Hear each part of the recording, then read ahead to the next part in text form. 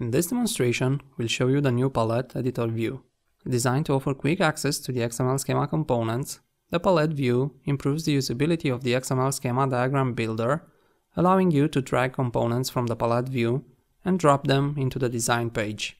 Components are organized functionally into 4 collapsible categories: basic components, compositors and wildcards, directives, and identity constraints. In our demo project, we need to extend an already existing XML schema, which is purchase order XSD, to validate an XML document that holds purchase order data. In its current state, the schema contains the definition of the address complex type with 3 elements: country, city, and street, and the purchased item element with 3 elements: product name, quantity, and price.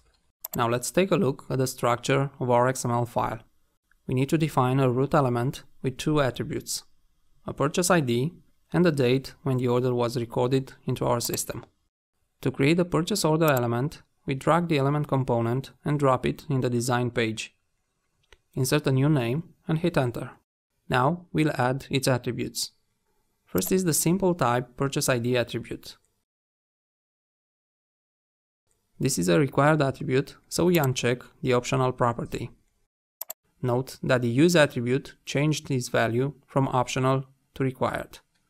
To set the attribute's type, we drag a simple type component from the palette view and drop it in the design view to connect it with the purchase ID attribute.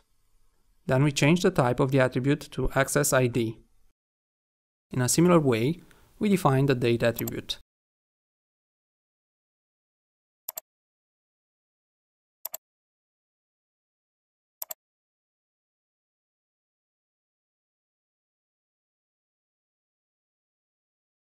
Now we need to define 2 address type elements that hold the billing and shipping information.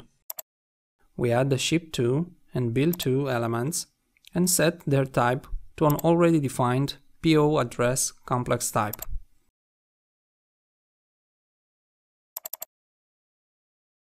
The element type can be set either by dragging the complex type from palette view and drop it in the design page, or by dragging the address complex type and dropping it over the element component.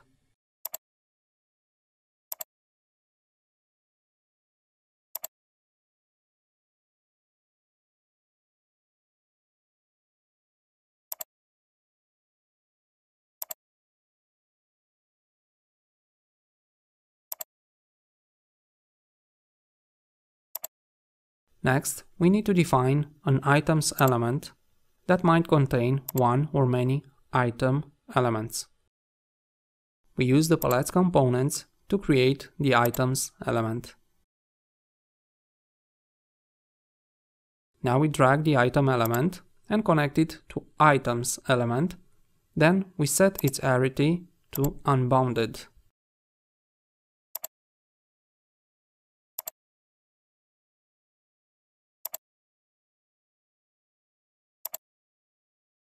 Now the schema is complete and we validate the XML file against it.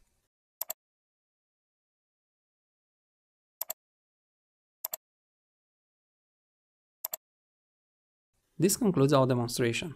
Thanks for watching.